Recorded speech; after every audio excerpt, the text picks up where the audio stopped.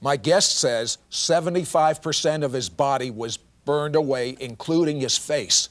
Not only were his face, nose, mouth, and lips supernaturally reconstructed, his earlobe grew back.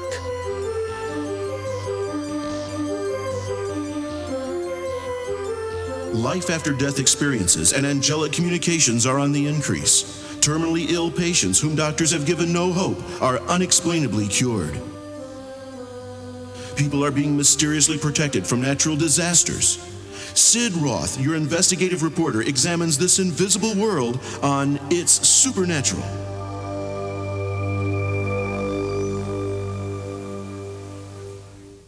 Hello, I'm Sid Roth, and my special guest is Jerry Golden. What a horrible experience, a plane crash, and 75% of his body just melts, his lips, nose, earlobe, face. I mean, his wife had difficulty looking at him, and I can understand. But that was not the beginning of his problems. As a youngster, 6 years old, you had an experience as being Jewish with the KKK in West Virginia. Tell me about it.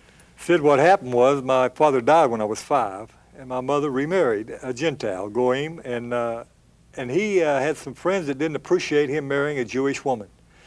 His friends were Ku Klux Klan members, and they turned on him and played a visit to our home. They tarred and feathered my stepfather. He nearly died. He spent several weeks in the hospital getting the hot tar and the feathers off of him. What they do is they actually paint with big paint brushes, all hot tar, and then open pillows with feathers in them and throw them all over him, and then put him like a pig on a pole and walk him around the neighborhood. I was about 6 years old, and I remember this. Of course, I would remember hiding between the bed and the wall, and someone stood in the doorway. I remember the white hood.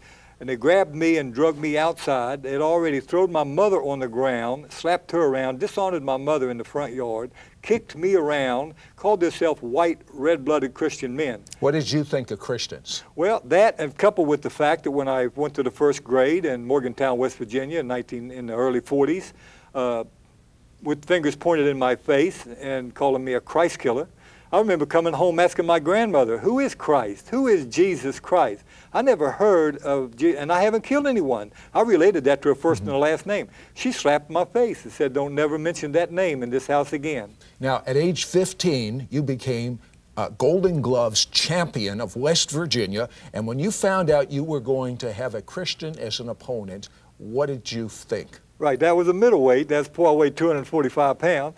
I used to ask all of my opponents when they got in the ring with me, are you a Christian? You see, my grandmother told me about Hitler and told me that he was a Christian, and they had killed 75% of my family. And I felt like every time I could hurt a Christian, I was getting that much closer to this devil called Hitler.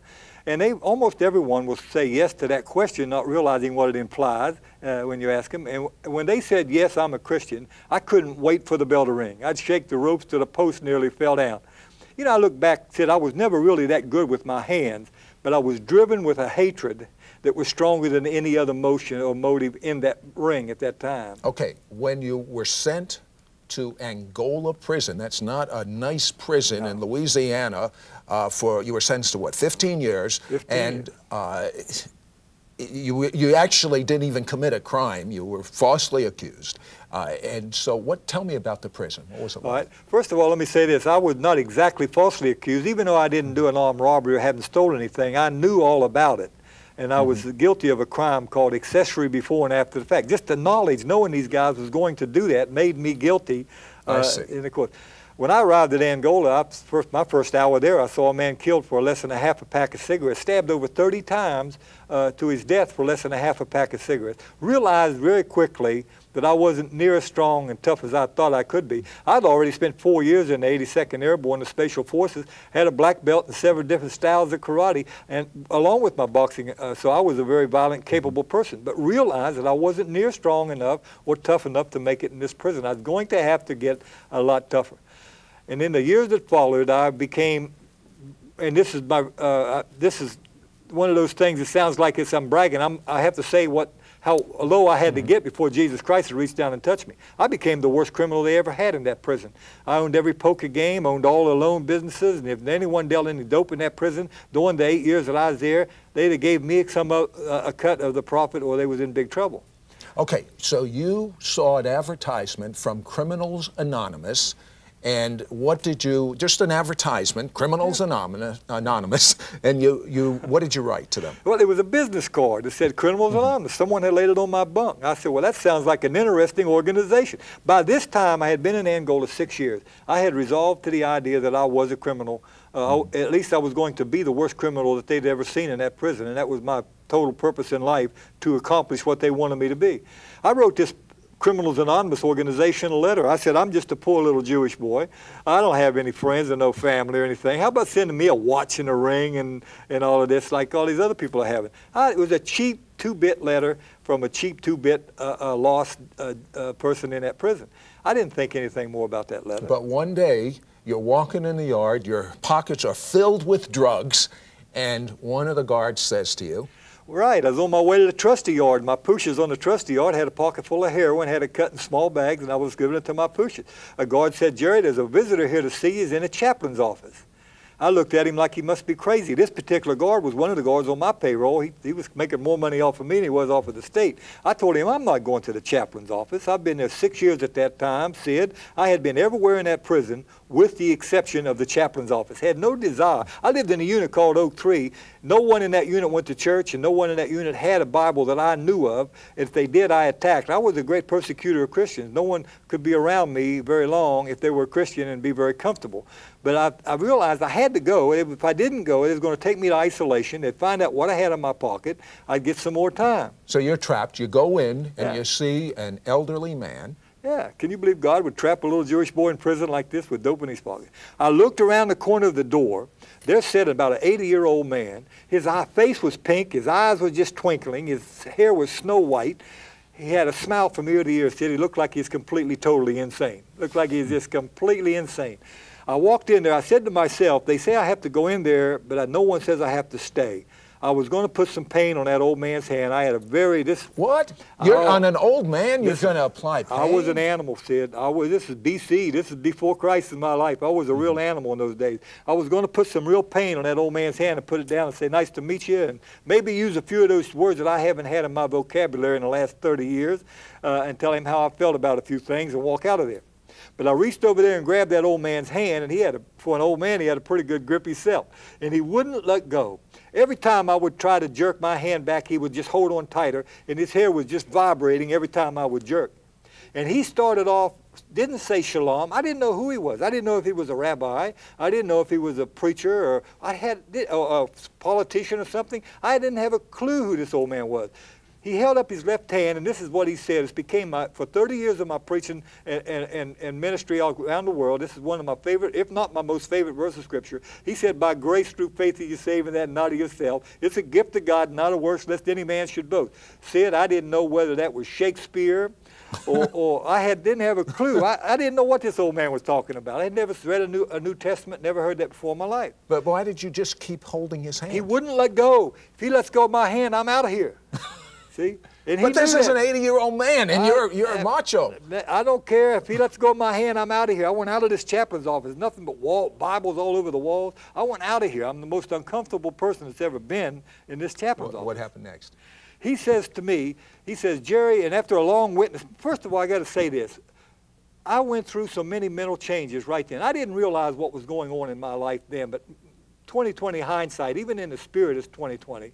The Spirit of God was working on me mightily at that point in time. You know, it says by one Spirit, we all baptized into one body, whether we be Jew or Gentile, bond or free. Well, I was a Jew in prison. That really fit me. And I was looking at this old man, and suddenly I began to ask myself some very strange questions. What would it be like to wake up like that, with that look in my eye? What would it be like to be motivated? He told me that he just drove his car over 300 miles to tell me that Jesus was Yeshua, the Jewish Messiah. And he told me a story that was almost impossible at that point in time for me to believe. He told me that last night, that he'd been driving all night. He said last night an angel stood at the foot of his bed, this is a Southern Baptist man, and woke him up and told him to go to Angola, the Louisiana State Prison, and tell that Jew, Jerry Golden, that Jesus is Yeshua, the Jewish Messiah. So you said a prayer with him just to get out, and he gave you a Bible, you left, and then what happened? He gave me a Bible. I found myself the next day in the boiler room. I had placed that Bible up in my drawer in my office, had my own office in that prison, glass all the way around. I didn't want anyone to come in. Everyone knew I was a grouch, especially early in the morning. So I put the Bible in the drawer and opened it, put my elbow up on the drawer, and I was reading the Bible down in the drawer. No one could see me reading it. Had been reading it. Every time I'd look around and turn a page, make sure nobody could see. But why did you even say the prayer with that old man? Well, I just wanted to get out of it. Let me tell you how that ended real quick. He told me, Jerry, if you'll sign this card, your life will change. You'll be saved. I thought to myself, I'm right-handed. The only thing I'm going to be saved from is this hand grip he won't let go of. So I told him, I said, I'll sign the card. He said, all right, let go of my hand. I signed it and scribbled it. It looked like Hebrew. I didn't want him to be able to read it anyway. Stood up, put both hands in my pocket. And he said to me, he said, Jerry, one more thing I want you to do. I want you to take this. He handed me a New Testament. Said the hardest thing this Jew has ever done in his life was to reach out and take that New Testament. I felt like I was going to bed with the enemy. I felt like that I was saying to Hitler, you're okay. That was my thought. And I'm not saying any of that is reality, but that was my thought as that Jewish person at that time in that prison. And I found myself that next day in that boiler room, to jump ahead again. And a friend of mine walked in and asked me, what are you doing, reading a Bible? And said, I believe I preached the first message I ever preached in my life, and without even knowing it. What I really wanted to say to this man, he was, by the way, I want you to understand, this guy stood about 7 foot tall, name was Walter, scars all over his face. He was my bill collecting agency. I would send him after the money, he always come back with it.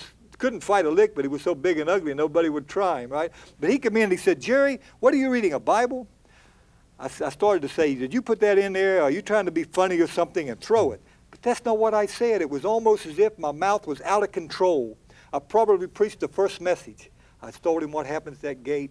I told him what happened with that old man in that chaplain's office. Told him what it was like reading this word for the last hour or so. I told him there's something happening in me. He pulled up a chair and asked me, he said, do you believe Jesus would forgive me, Jerry, and come into my life?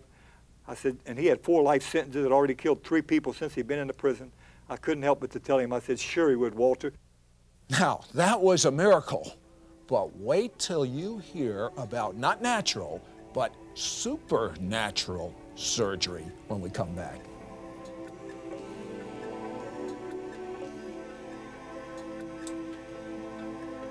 We will return to It's Supernatural right after this.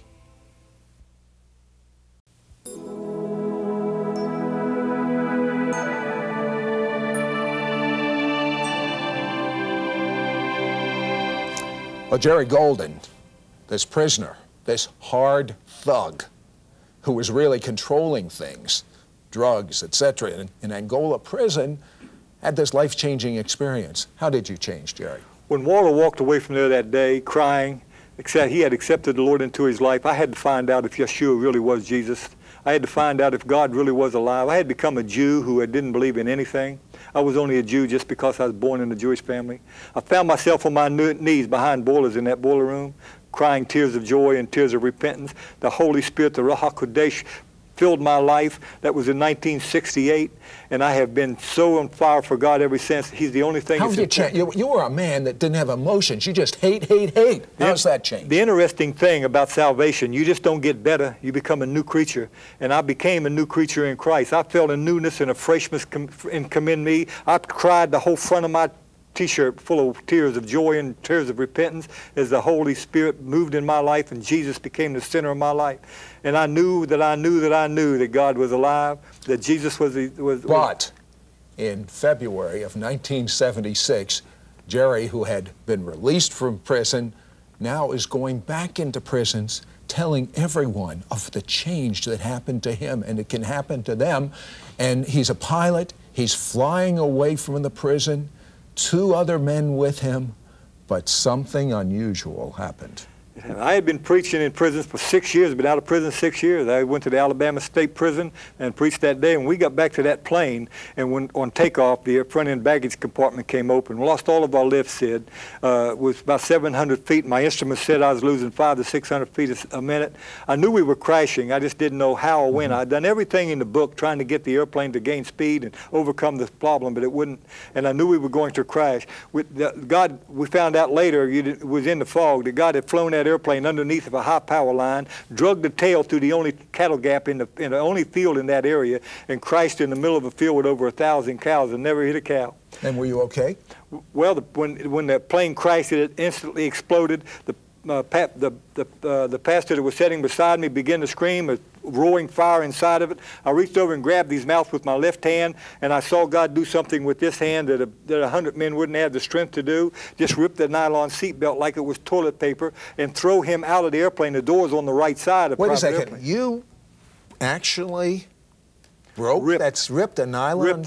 I mean, that's supposed to hold a 250-pound man. Ripped it like it was like toilet paper. Supernatural power just ripped it like it was toilet paper. I couldn't believe I'd done it myself as I felt myself. Right, so you ripped that, and then what? I opened the door, and I'm still holding his mouth. Why were you holding his mouth? Because he was screaming, and there was roaring fire inside of the plane. And I knew if I didn't stop him from screaming, he was going to inhale all this fire, and he's going to die. I had that much presence of mind. And when I got him out of the plane, I remembered my singer was still in the back seat.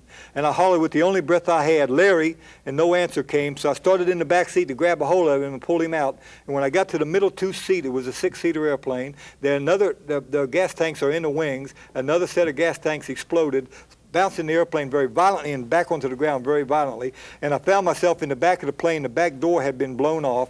And I got out, realized at that point in time the piece of the propeller was stuck into my skull. I tried to pull it out, and it was stuck so tight I couldn't pull it out, and it was sticking way out. And I had a double knit suit on, and it was melting into my body. My clothes were literally on fire. And I got out of the plane knowing that running was the worst thing that I could do, but knowing that I had to get out of that fire and so I could breathe. I still wasn't breathing. And I ran as hard as I could, and I hit the ground, not knowing if I was out of the fire or not. By this time, my face is swollen, my eyes are swollen shut, and I didn't know where I was at. And I rode the best I could without bumping this piece of propeller sticking out of my brain. And I heard someone say, "I see a light." The ambulance driver lived by the airport and had already got the report from the Methodist preacher's house that we flew over and already called. The doctor lived beside the airport. Everything seemed to be sitting there ready for that. It was in 3 minutes the ambulance was coming down the road. I heard one of the guys that was with me say, "I see a light. I think it's an ambulance already." And they started walking. They grabbed a hold of me. I couldn't see. And we started singing praises to God. I said, "Let's just sing, Jesus, Jesus, Jesus." How could you sing? Your body is burned. You must have, did you have pain at that point? Pain beyond anything I could ever describe. Sid, I've went through a lot of pain in my life. I've been shot 3 times and stabbed twice and run over, and I could write a whole book about pain, but I didn't know anything about pain until that day, until that afternoon, that evening in that field, in that cow pasture. As we was walking, I remember saying to God, "God, you said you wouldn't place more on me that I could stand," and I had something happen to me that I've heard people say, and believe me, it really happens to people. I felt myself out of my body and looking at 3 men way down there. I mean, way down there, I could see 3 men walking in the field and realized the one in the middle was the one I called myself. How did yourself look?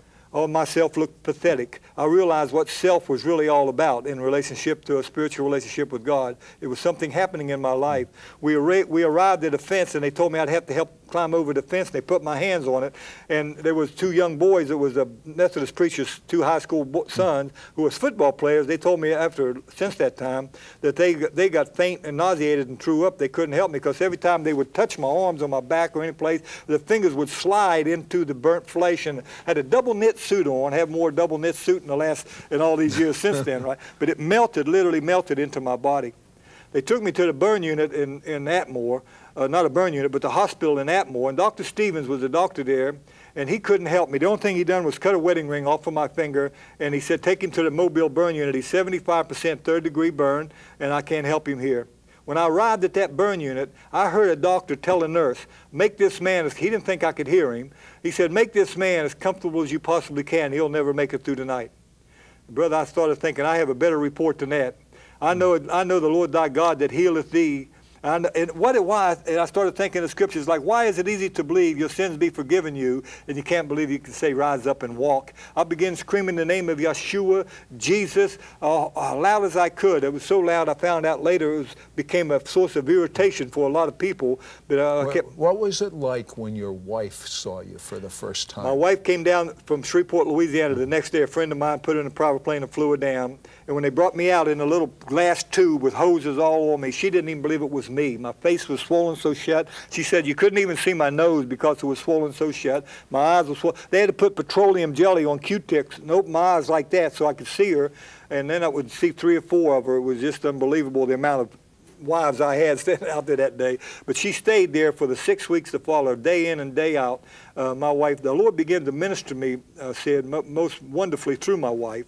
I'll make a little confession here very briefly. I was a little bit of a spiritual Archie Bunker at that point in time in my life, but God began to show me that he could really use my wife, and he poured his spirit through her to me, and it was wonderful, the feeling, just knowing she was there, and it was almost as if God was showing me I need to go to my wife to feel him, to show us the oneness, and it had been something really special in our life ever since then. You were talking about pain. When, what I understand is you have to soak in hot water. Explain that. The treatment back then in 1976, and I think they still do it in some burn units, they wrap you in gauze. My whole body was wrapped in gauze. To get the gauze off, after 24 hours, they settle and stick to your burn.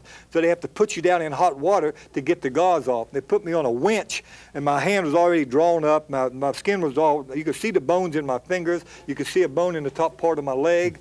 They was wanting to amputate this leg and want to amputate all the fingers on this hand, possibly the whole hand. But that was the prognosis at that point in time, and they would lay you down very, very quickly into this hot water. The moment the burns hit that 120-degree hot water, you would just pass out.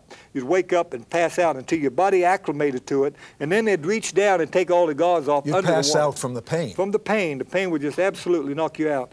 And then they would reach down and take the gauze down underneath of the hot water, and then when they pulled you out, you realize what a miracle skin is, because when you have nothing but raw meat of 75% of your body being attacked by the air, it's pain beyond any description. You really know what pain is when that happens to you. You just have to scream. And I chose to scream praises unto God. I chose to scream the name of Jesus, the name of Yeshua. I chose to sing in Hebrew praises to God. I chose to do it, but as loud as I could. The doctor told me one day, he said, you know, after he changed these prognosis for that I would live, he said, you know, Jerry, why you have lived. He said, with your body burnt that badly, your blood couldn't get oxygen, but by the hyperventilation of screaming all the time, this thing about Jesus, he said, it was getting the needed oxygen for you to live. He said, that's why you live. Describe to me what your face looked like at the worst. Well, of course, I couldn't see my face, but I want to have my, and they didn't take any pictures. The pictures that they had was 6 weeks after. They didn't take pictures of me. Well, tell me what they told you your face looked like. They told me they couldn't describe, there was no distinction between my eyes and nose. My face would just look like a burnt melon. It was just swollen up so bad. My earlobe and the back of my earlobe was completely burned off, and the bottom half of this lip was completely burned off. You know, to be healed is one thing, but to have a reconstructed lip and all the reconstruction God done on my face, that's miracles. Could plastic surgery have fixed you? They had plastic surgery in line. They had me scheduled for dozens of operations. Well, but wait a second now. How many surgeries did you have on your face? None. Zero. But wait a second. I don't understand this. An earlobe cannot grow back. How did that happen? Only a miracle. Only God can do that. Your lips look fine to me. I'm telling you, God is good, Sid. Your nose is there. What happened to your eyebrows? My eyebrows were burned off. It was all third-degree burn across my face, across the whole top of my face. You're telling me you had no plastic surgery? No plastic surgery whatsoever. Someone did surgery on you. Yeah. We saw the pictures, and they weren't even the worst ones. I started talking to a better doctor. His name is Jesus. And I said, Jesus, Yeshua, I know that by your stripes I'm healed. Not going to be, not could be, but I have already been healed. And I claim that healing. You know, Proverbs 6:2 says you're snared by the words of your mouth, so I began to snare myself with some good words. I began to stand on the promises. I began to know that by his stripes I was healed, that he was my healer, not only my redeemer, not only my deliverer, but he was also my healer, and he began to do a miracle on my face. Hitler killed all of my family. The only family I have is my wife and my 4 kids. Was 3 at that point in time. But at that point in time, I didn't want them to have to look at their daddy all burned up in the face. And I prayed extensively about my faith. I remember television. I couldn't see it. It was at the foot of my bed. And I heard that all the churches in Mobile, Alabama were praying for the evangelist Jerry Golden. I thought to myself, if one of those people out there is a fanatic, I just need one person who's fanatic enough to really believe that Jesus really will heal me, not could or might or want him to, but really will heal me. I'm going to join in faith by that one person, and I know I'm healed. You know, the word fanatic is an objectionable type of word. But I'm reminded in the book of Revelations that Jesus said, I would rather you be hot or cold, in or out.